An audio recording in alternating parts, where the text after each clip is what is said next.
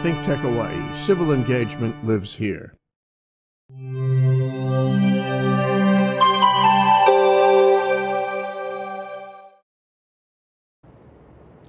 Wow. Aloha. I'm Marsha Joyner, and we are navigating the journey. And today, our journey is into a world that if you're less than 50 years old, you don't know. We are journeying into the world of traditional Hawaiian music, and my guest is Mihana Souza. Aloha. Aloha. Thank you for having me on. It's really nice to be here. It is a real pleasure. Mihana is, well, she grew up in the old tradition of Hawaiian music when music was played all the time in the family, in wherever you went, and be it a dressy party or family dinner or what have you. And Mihana was, as her name implies, was born into a musical family, the great Irmgard Farden, we'll get into Farden Aluli. So tell us about Mihana. Well, I am one of 7 children. And from the time that I can remember, my mother gathered the children around and we sang with her. I remember one of my first memories is being in the kitchen and maybe 2 or 3 with my sister, and she was teaching me how to be an alto with her music. My mother wrote music, and her family played music from when they were little. And my brothers, and so we sang a lot. We sang in church, and we mainly sang with my mother. It was a family thing. And my father was a lawyer, so they had many parties, and always the children would come out and sing. And it was a lovely, lovely way to grow up because you're with all your cousins and they're singing, and you were surrounded by music in this beautiful place that people call paradise and we get to call home. Well, now, your home was Maui. My mummy's home was Maui. She was one of 12 children born to the Farden family. My grandfather was Charles Farden, Kekua Farden. He was married to Annie Shaw, and he was the Luna, or the manager of the Pioneer Mill. So they had 12 children, well 13, but 12 who lived. And they were a musical family. My grandfather loved to sing. He sang in the choirs there, and all of the children grew up singing. So they were known as the Fabulous Fardens. And they all had their parts. And I think that just carried on through all of our families. And they not only sang music, but they wrote music, they played music. I know all the children would come to school in Honolulu. After the 7th grade, they'd be sent away. And they'd always come home, gather around the piano, and one played the saxophone and the violin and the piano and the guitar and the ukulele, and they would consequently play a lot of music. It was wonderful. So, but your home was on Maui. Was, yes. What is it, Puamana? Puamana was where my mother and her family were raised. When they were young, their father built a home on the seashore in Lahaina. And in the front was a stone wall, and on the stone wall was a name that said Puamana. So in researching it, he found out that Puamana was a chief, a young chief. And so he named the home after this chief because that's what was on the wall. Pua meaning flower, mana meaning the spiritual strength. And my grandfather liked to think of their family as the flower. All the petals are the children. And that wonderful thing that comes up in the middle are the parents. Stem, yes. Yeah. And so Puamana was born, and many, many wonderful memories are of that place growing up. Singing on moonlight nights, they'd all gather in the front, and they'd take their mats out and they'd sing. You know, of course there was no TV. And their lives revolved around church choirs, and they would always have celebrations with the community, and the Farden family would always perform. And their sister, Emma, who was a hula dancer, she would choreograph these elaborate plays that they would put on. Well, when you have 12 children, you have the whole thing. You got everybody. I mean, they would have the girls swinging, beautiful, you know, with all the flowers. I mean, they had such fun. And that was carried on throughout our lives, too, because we get together with all of the aunts and uncles. Now, but you still play with your sisters. So Yes. tell us, now, my first memories of you was just the bass. Oh, yeah, the bass. So how is it that you played the bass? Well, I was a young mother. I had 2 children, and I think I was about 32. And, you know, I remember thinking, well, you have to make some sort of money to help with the family. And so I used to do weddings and make headlays and decorate. And you know, it's really hard because you have to strap the daughter onto your body and go up and pick all of the Hawaii and go to floors. And it got to the point where my friends didn't want to see me because they knew I would raid their yard for the flowers. And so after this really beautiful wedding that I did, and it was like, because it is something that dies, you have to do it last minute. So I hadn't slept for like 2 weeks. I went to my mother and I said, what do I have to do to play music? Because there's got to be a better way than this. Although it's wonderful. My mother said, get a bass and we'll play music. So I called my cousin, Kekua Fernandez. He said, get up here, I have a bass for you.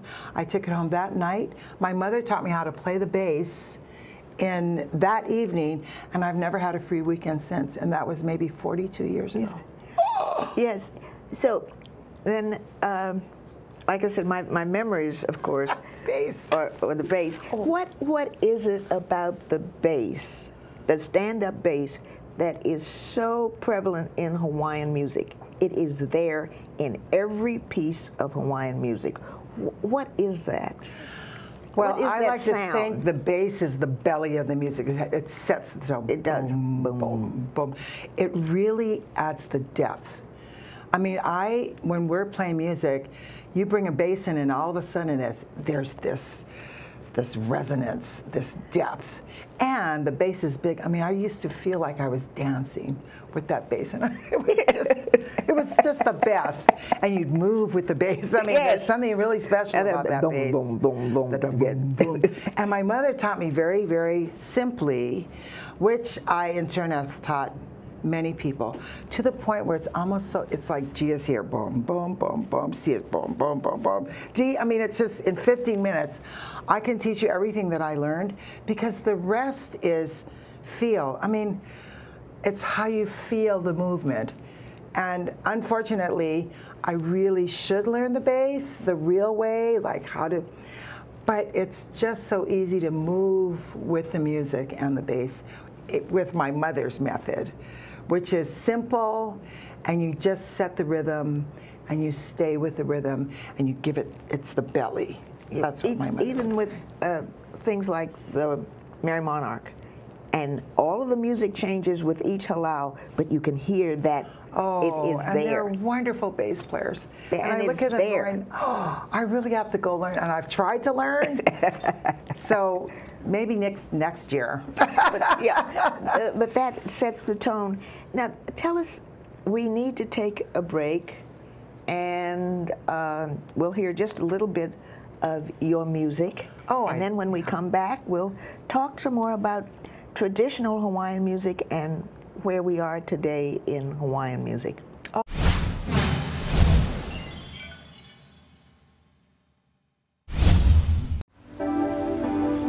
We have this crazy thing going on today. I was just walking by, and all these DJs and producers are set up all around the city. I just walked by and I said, what's happening, guys? They told me they were making music. It's the way you walk, it's the way you talk.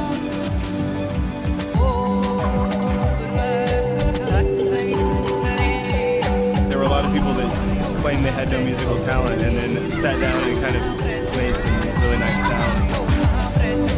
I like this music.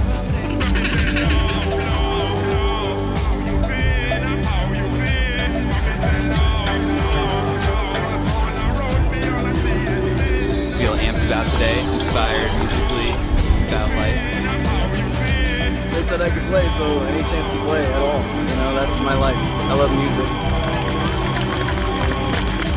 Yeah, that's how we do it. You may say I'm a dreamer, but I'm not the only one. I hope someday you'll join us, and the world will live as one.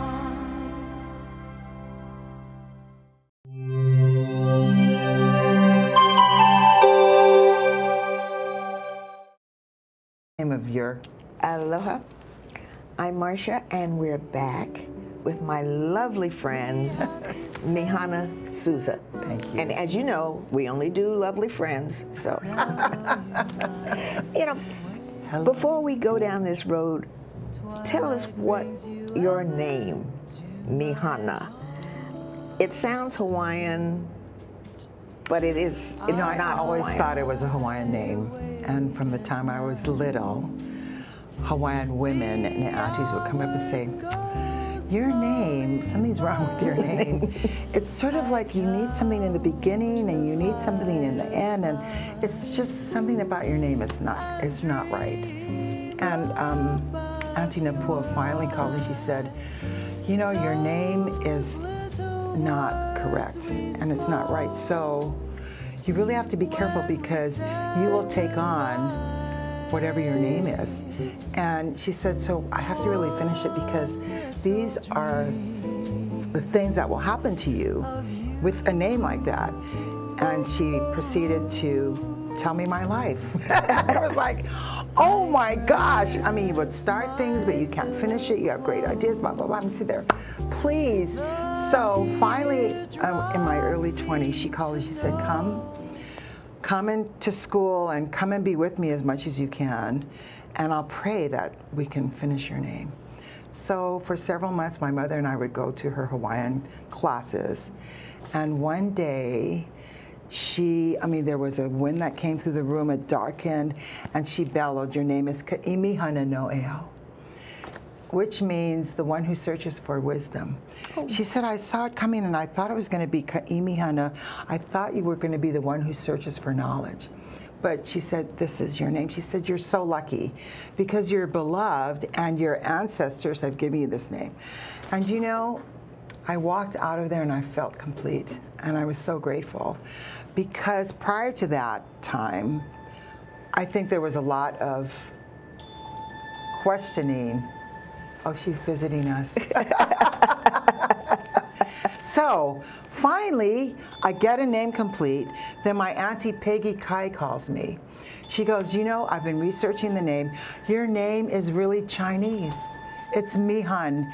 You were one of 5 flowers from China, the 5 sisters who lived on the Big Island. I am Aoi, Alai, A'an, and Mihan. And it's a Chinese name, and it means beautiful, gracious, and refined.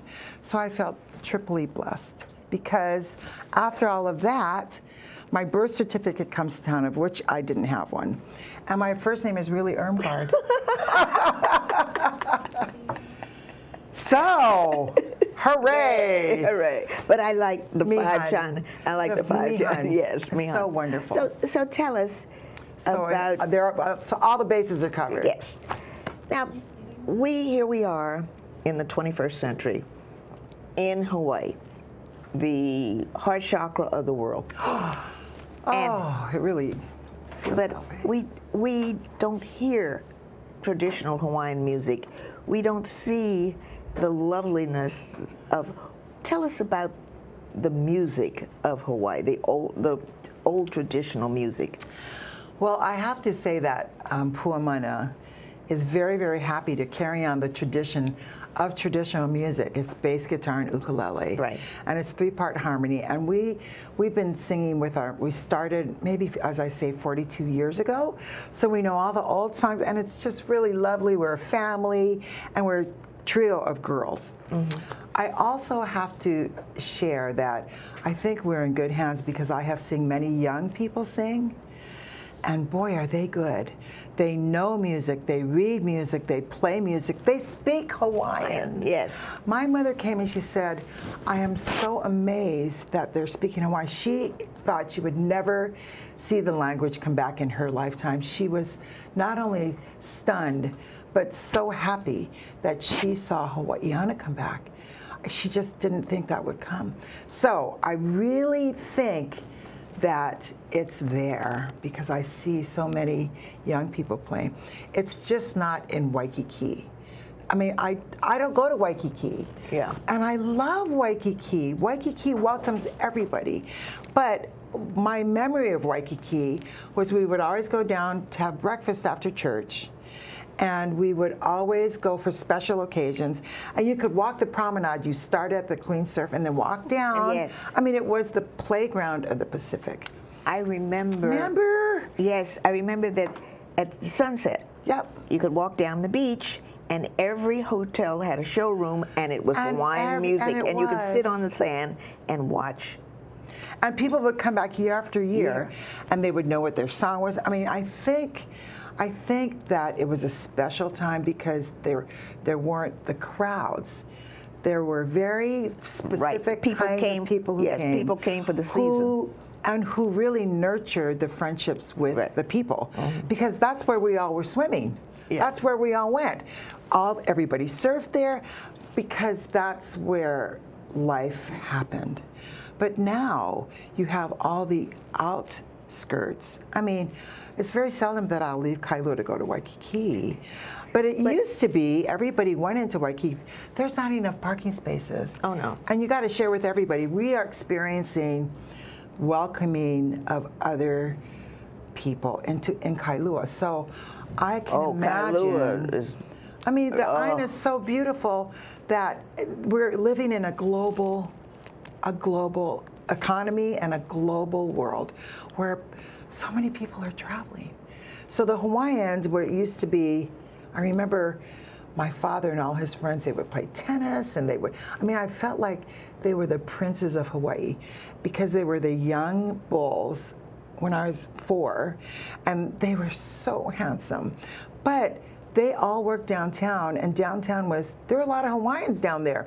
Well, there are lots of other wonderful people I feel that if you're here, you're Hawaiian. I mean, for some reason, I know so many people like you who are Hawaiian. They're just in a different color skin, but they have the spirit is totally there. But it's much, much bigger, and everybody wants to come to Paradise, and you've got to share it. This is a beautiful place. But I hope that the music. I did go to my family. I said, why don't we just go down and play on a street corner? Well, now that's an idea. I mean, to have just music on every street corner. I'd love to see Hawaiian musicians on every corner just playing music, because that's a wonderful thing that we do. It is. So I said, why don't we just go there and play music? Just play music. Just show up. Yeah, just show up and play. That might be an idea, you know, because I don't see any of that. And no, I don't either. And I wouldn't be afraid to do that. I would just really be happy to do that. Maybe sometime we'll do that.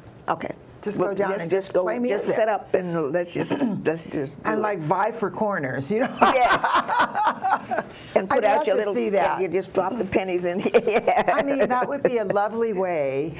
Now, tell us about this. I've been looking at your ukulele. I've never seen one like this. I'm sorry. I carry this in my car all the time.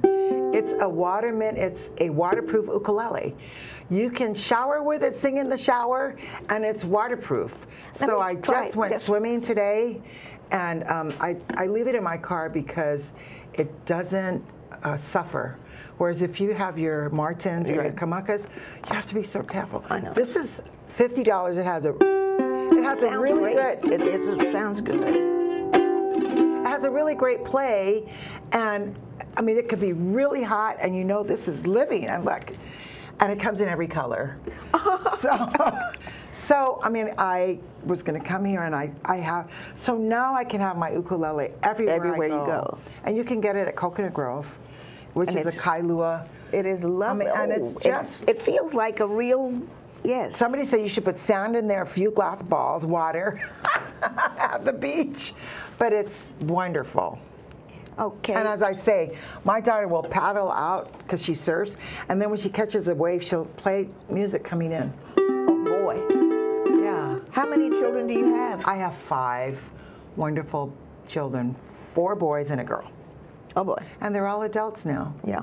Yeah. One every 5 years. And you know what? One every 4 years. Or 4 years. I thought it would get easier once they get older, but it's No, not. it doesn't. It gets more involved. Yes. And then they need bigger things. Yes. It used to be toys, books.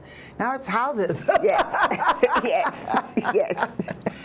But luckily, Now you I mean, they were have- all away, and now they're all home. Now, but you have sons that play music also. We Do they all play with you? music. Do they play with you? You know, I think, and it might be in my own head, but it seemed to me like the men had to get the real jobs and the women could sing because it was a secondary income. And I remember my father wasn't happy that we were singing. He didn't mind our singing for the family, but he didn't want us to sing for money. Oh. And so the girls all played music, and the men had to go to work. They had to get real jobs, it's called. But now all my boys play. Oh, good. And I meet with them like I meet one son. I mean, we all have times that we practice. And I want that to happen so that when we're together, you can play music as a family. Well, we are just about out of time. However, Oh, darn. No. What I want everybody to hear, one of my favorite songs that your mother wrote, and it is For a Peaceful World. It is such a lovely song, and the other day I was driving around at Hanauma Bay, and I opened all the car windows and just vegetated in this song. It is absolutely marvelous. So, Ray, you got it? Thank you so much. You know, it's such a pleasure spending this time with you. Thank you, and thank you for the aloha that you share and that you are. We can follow you.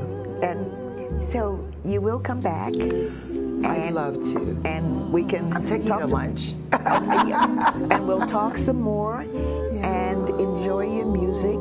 Thank you. This song is my mother's wish, and she would say, peace be with you. May you have peace in your family, peace in this wonderful Aina, peace in the United States, and peace in our world. So God bless you, and peace be with you. And every time you sing this, I feel like it's a blessing upon the land. It is. It is. And that's what we all want. For a peaceful world. Yeah, listen to a voice and you'll hear a prayer. Listen to a sound and you'll hear a song. Listen to a heart and you'll find a soul. All this for peace, and it's the truth. It's just, that's where it is. And that's what we all want. And that's what you are. Well, again, thank you so much for spending this time with you. Peace with be us. with you. Aloha. The soul